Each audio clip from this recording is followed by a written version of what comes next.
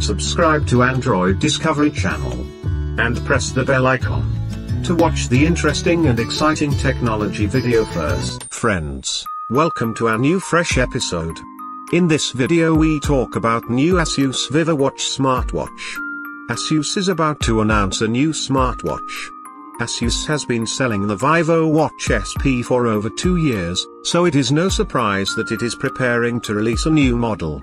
According to the Bluetooth SIG, Asus has settled on the Vivowatch 5 for a name. Despite there being no Vivowatch 4, Bluetooth SIG entry does not reveal much about the smartwatch, but it does confirm that the Vivowatch 5 supports LTE. Presumably, Asus will unveil a Wi-Fi only model simultaneously too. Just selling an LTE model would be an unusual move. Asus also sells the Vivowatch BP, which is now 3 years old.